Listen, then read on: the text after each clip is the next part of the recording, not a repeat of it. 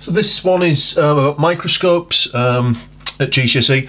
It looks like, from what we're seeing so far, some of the questions on microscopes are causing real problems for people. So, yeah, this is a difficult topic, I guess, or a difficult thing to get your head around in some bits, particularly when you get to at the high level and for triples, where you've got to use the micrometer. But we'll come to that towards the end of the video, and if you don't need to watch it, then you don't have to sit through it. Anyway, basically there are two types you need to worry about. There are light microscopes and there are electron microscopes. Now both of these are going to work in a similar way in that you will magnify, in other words make an image look larger. It's just that these will use light rays or light beams if you like, and these will use electron beams. Electrons will allow you to look at things in much more detail. There are actually two types of electron microscopes.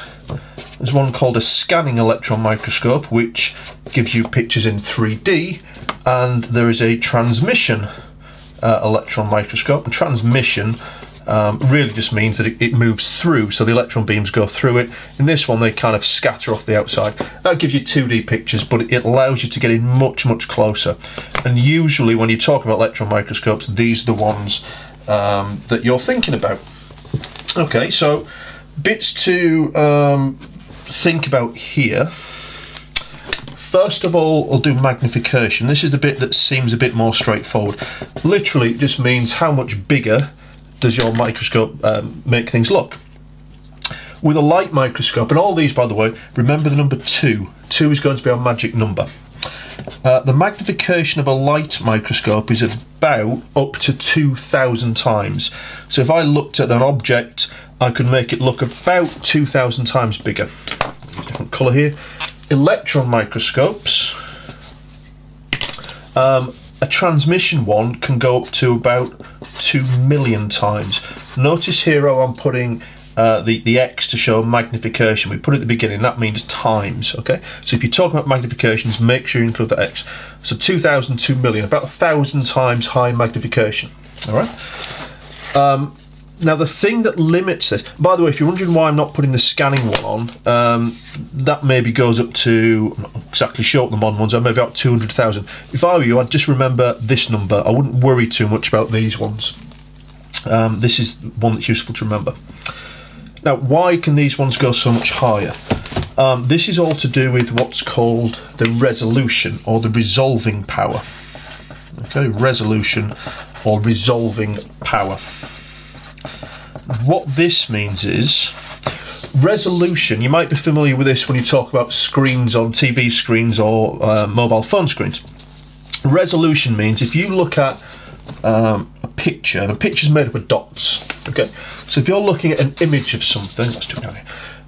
Can you tell that two dots are separate? Okay, so think of two dots getting closer and closer and closer, and eventually they're going to be so close that you can't tell they're separate things, and at that point the image would start to become blurry to you. So resolution is the ability to see that two dots are separate or 2 points are separate, and the resolving power, the resolution of a light microscope, sorry, not magnification, the resolution is 200 nanometers. All right. Now that number is actually fixed by the wavelength of light. When you get down to these shorter wavelengths of light, which are in the violet, I should use purple here, the violet part of the spectrum, this sort of crosses over to physics. The distance between the wavelength of violet coloured light is about 400 nanometers. Okay, and this one, that number is half of it, so it's half the wavelength if you like. That's where it comes from. You don't particularly have to remember that, but that's where that number comes from. It's not sort of magic. Electrons have a much smaller wavelength. Again, physicists might not like me doing this, but you can imagine the wavelength is much shorter, and in fact it comes in at about 0.2 nanometers. Now, bearing in mind the size of an atom is about 0.1 nanometer, it's about twice the size of an atom. That's how small you can get. You could just about tell you know, the size of two atoms. You won't be able to make out individual atoms.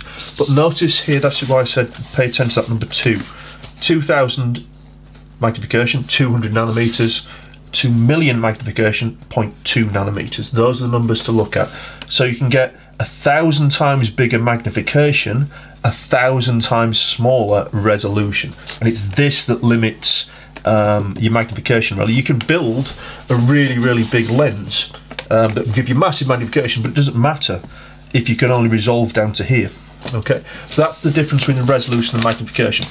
There are a couple of formulas to remember, which are, let's use the same pen.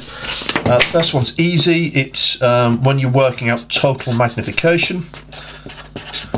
So if you look down a microscope, the kind of lens you look through, here's my cheapo microscope, there we go. The lens that you look down is called the eyepiece lens, there's someone's eye.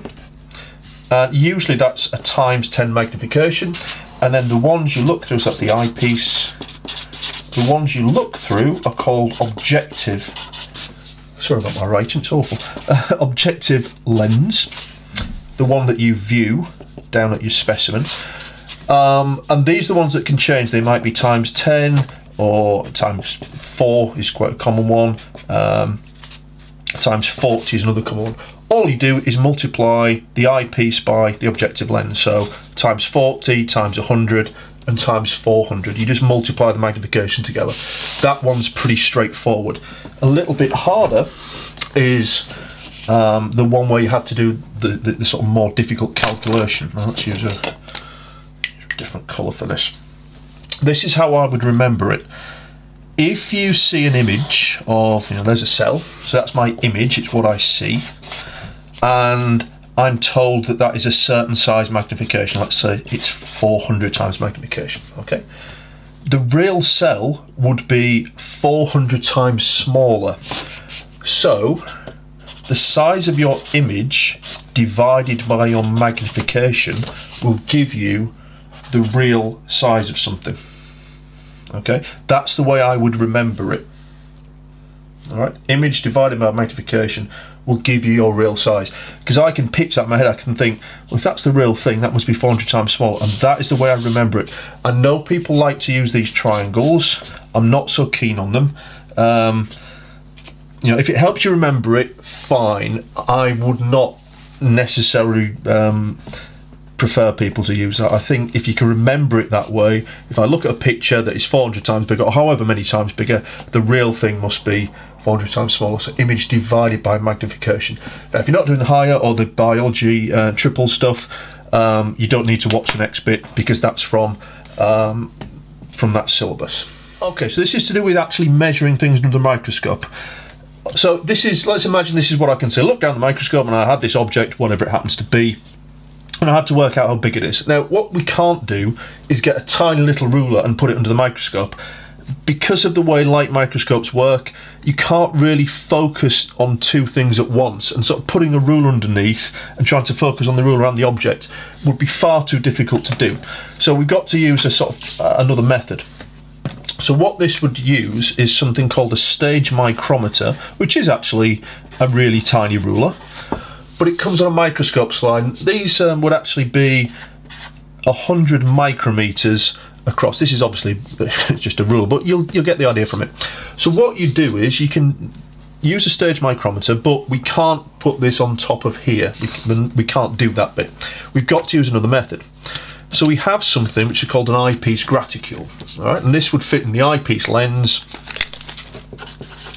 And all this is a little scale with no numbers on it.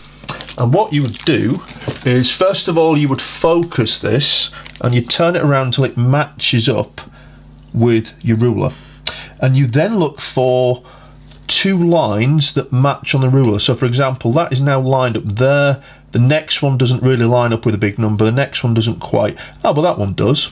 So 1, 2, 3 divisions on the graticule equal 10, 20, 30, 40 divisions on this ruler. Now, if this was in micrometers, that's like saying 3 divisions on here, 1, 2, 3, equal 40 micrometers. Okay, imagine these are micrometers rather than millimeters. Okay, so I now know that if 3 of them equal 40, if I do 40 divided by 3, let's take it off here so you can't see what my fun password is. One of these units must be 13.3. Okay, and does that kind of look right? Does it look like one of these might be? Yeah, it does actually. So I need to find 2 that line up, and then I divide it. So one division on here is now 13.3 micrometers. Now this thing I can move. So I can move this across now because it's in the eyepiece. I can put my sample underneath and I can look until it lines up.